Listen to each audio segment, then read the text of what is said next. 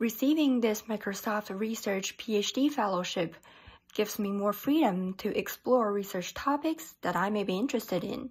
And it also allows me to attend more international conferences so that I can get to know more researchers in my field and build connections with them. Nowadays, people are immersed with massive amounts of text data, and it has been very appealing to extract knowledge from these data. And in many specific domains, these human annotations are very expensive.